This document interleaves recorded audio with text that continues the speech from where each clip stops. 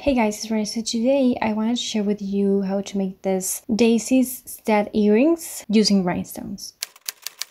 We're going to be using some rhinestones as I mentioned before, and I'm going to be using this kind of like tool that I did a while ago. It's a rhinestone picker. It's really easy to make. The DIY is going to be on the cards if you want to check it out. I'm going to be using some super glue for this. And I'm going to be working with a plastic bag. This is a tiny one, but you can use a Ziploc bag as well, anything that's plastic. The color of them doesn't really matter because we can paint them anyways, but you just need 7 per earring. I'm just gonna be adding some super glue, like a blob of super glue. Just don't add too much though, because you don't need too much. And I'm just gonna add 1 in the middle and then 6 around it. It's actually pretty easy, but you just have to kind of work fast because super glue dries fast. And then I'm just gonna add some more super glue on top. I'm just gonna wait for that to dry, and then I'm just gonna peel it off. It should come right off. I'm going to be working with some ear posts, my super glue again. And since my ear posts are bigger than my like daisies, I'm just gonna be cutting the edges of them until I have a square. And then I'm going to be gluing them with my super glue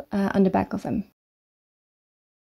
I'm going to be using some acrylic paints and this tiny brush. I got this one from NYX, the makeup store. It's one of those brushes that you can use to dry lipsticks. And yeah, I'm just going to be painting this with that white acrylic paint, giving this V-coats, letting it dry in between coats. This piece of a block of foam that I cut it and with my pliers. Then I'm going to use this dotting tool that I do have the DIY on. I'm going to link it on the cards, and I'm going to use this to add a tiny dot in the middle, like Malcolm in the middle. Okay. Moving on, I'm gonna let it dry.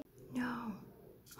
If you make a mistake though, or if you don't like how it looks, you can always, before it dries, grab a piece of Q-tip with some water and just remove the paint before it dries. And then feel free to cover it again with some paint. Then as a final step, I'm going to be using this gloss and this brush. My gloss is from a local brand. I don't really know the name of this one, but I use the one by Sculpey as well, or you can use Top Coat as well for nails. Giving this one coat and then letting it dry in my block of foam. And yeah guys, these are the stud earrings that I want to share with you. Hopefully they don't look like eggs and they look like daisies. That's why I suggested you to not use a lot of super glue because it goes all over the edges. I personally think they are super cute. They are so easy to wear. You can pair them up with anything. Pretty lightweight and really easy to make actually, and it adds something really bright and summery to, you know, any outfit. But yeah, I really hope you liked them. If you did, don't forget to give this video a thumbs up. Check out more earrings and accessories that I have on my channel. Subscribe for more. Let me know what you think of these ones and share them. But yeah, thanks so much for watching. I'll talk to you later and take care. Bye.